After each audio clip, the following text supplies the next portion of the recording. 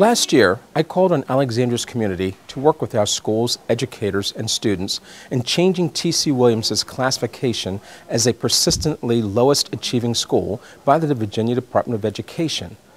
The community responded. Here at T.C. Williams High School, the transformation is working, and the school is moving from good to great. Since the transformation began, the school has reduced its dropout rates and increased the number of graduates going to college. The T.C. Williams Vision and Action Committee, composed of students, staff members, parents, and community members, helped to guide the transformation. Now, the ongoing transformation efforts are spreading division-wide with focus on high academic achievement for all students, commitment to professional accountability for the success of each student, and forming partnerships with parents and the community as an essential element of individual and overall success for students.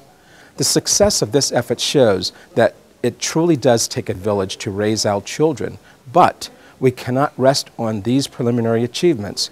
For this effort to be successful, we must continue to support our young people.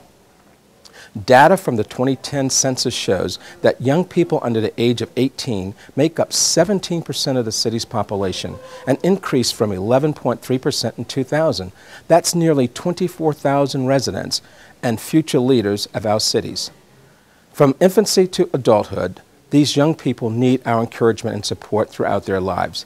The city sponsors and supports many programs and initiatives for youth, from early childhood initiatives to mentoring programs, and your help is needed. Be a champion for Alexandria's children.